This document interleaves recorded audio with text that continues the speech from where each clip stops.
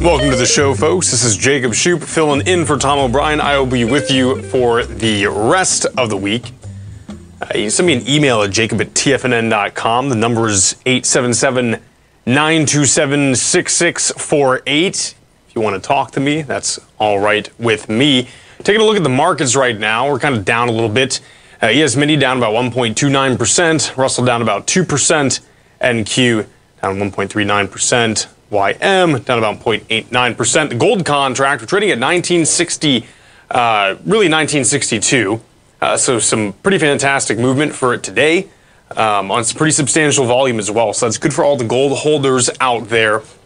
I was reading an article that Costco, I guess they sell little gold bars, and they've been selling out of them pretty quickly. If you have, I guess, the more expensive Costco card, you get 2% back on purchases. So basically getting this gold for kind of a 2% discount, which is pretty neat. Silver trading at $22.96.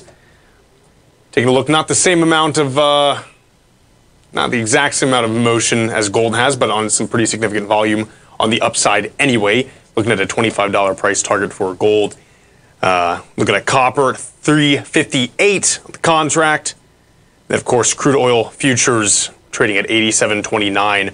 And this has really been what we've been seeing for the past month, essentially, right? In between this 81 to the 90 area.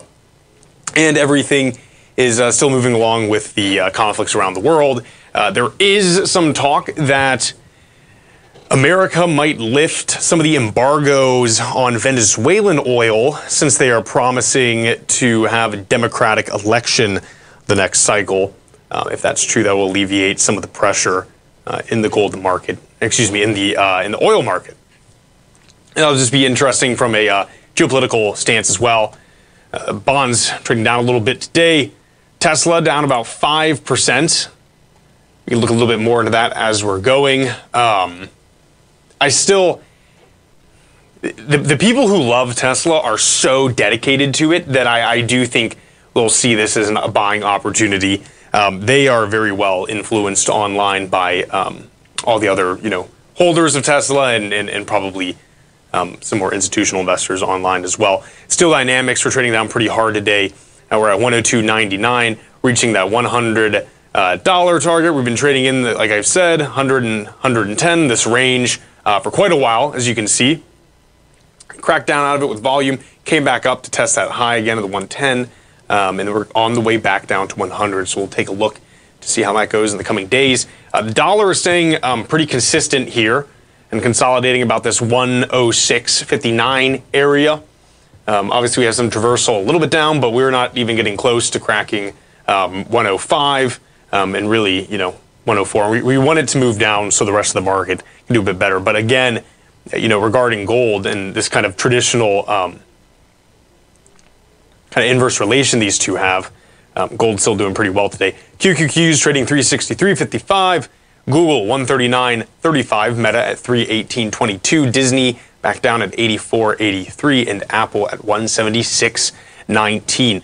We'll take a look. We were talking a little bit yesterday about NVIDIA.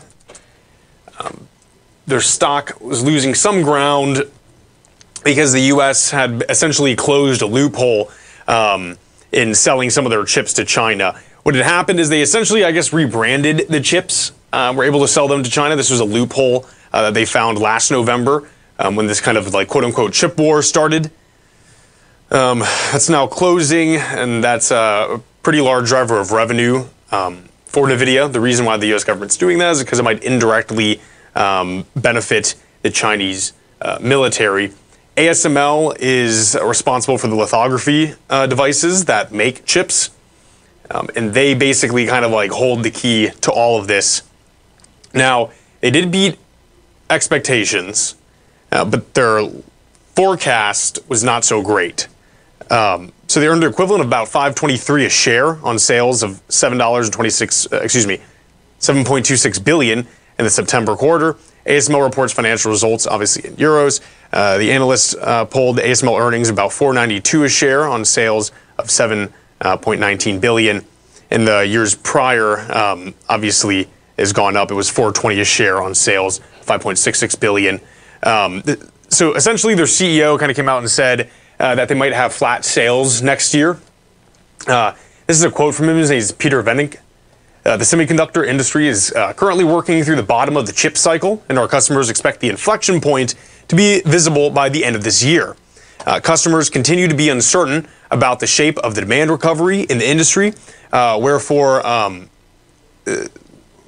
we therefore expect 2024 to be a transition year. So we can take a look here, losing about 5%.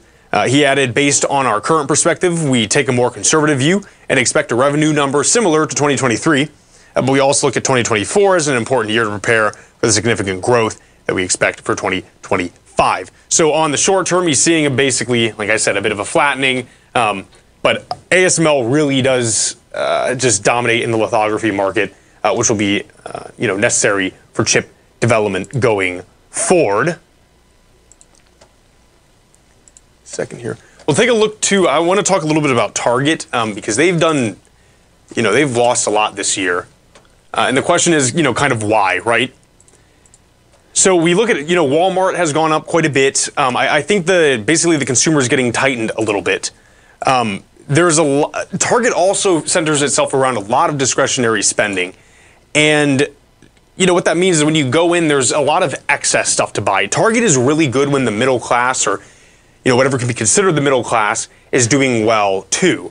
When it's not obviously these cheaper options such as Walmart come about, and Walmart's done really good about kind of consolidating its market lines, its product lines, and they've just been able to hold out a lot better. Of course, a lot of people were trying to say that Target going down had to do with some politics earlier on in the year. Now, probably that had maybe a small amount to do on it, but this is kind of a larger issue overall with Target and the type of demographic that they seek to kind of cater to are getting tightened a little bit. So in the long term, I still think Target is going to kind of be down here. I mean, we're coming up from this is a year to date. If we go to the yearly, let's see here. So, I mean, we're trading at least in February 181, and we are down at 110 right now. That's a pretty significant downward movement. Folks, stay tuned. We'll be right back.